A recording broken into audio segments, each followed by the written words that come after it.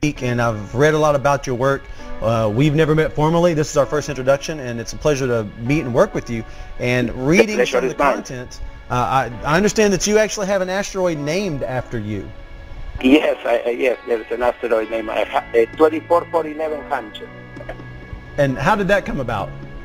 That came about because every 3 years our community has a big conference called Asteroid, Comets and Meteors. And I imagine that what happened is your colleagues feel that you have done good work, and they nominate you to a committee for this sort of award. And then the committee of this conference, that is actually a committee that is part of the International Astronomical Union,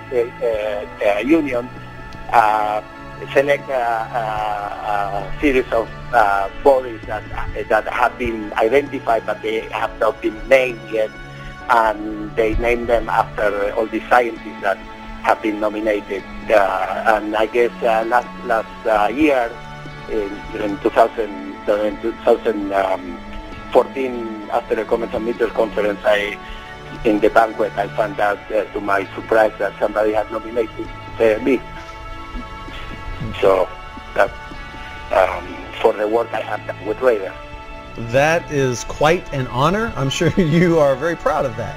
Yeah, it was a very I was very touched. Yes, and it was a very proud moment, and it's very nice to tell your family that there is a rock orbiting the solar system that carries the family name, in a way reaching a sort of immortality.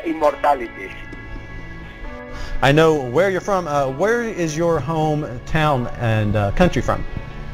So I'm originally from Buenos Aires, Argentina, where I studied physics.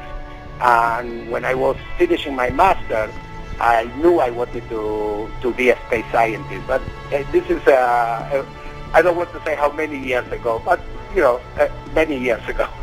And at that time, there wasn't that much space science in Argentina. But I managed to come across some people that were working on the first Argentine satellite in collaboration with NASA. And through that project, that satellite was called SAC-D.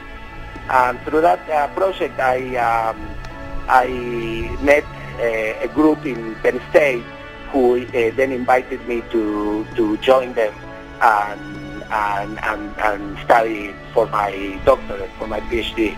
And this is already 20 years ago. And since then, I've been here in the States and finally joined NASA about 5 years ago. Well, and if you don't mind, sir, because we are broadcasting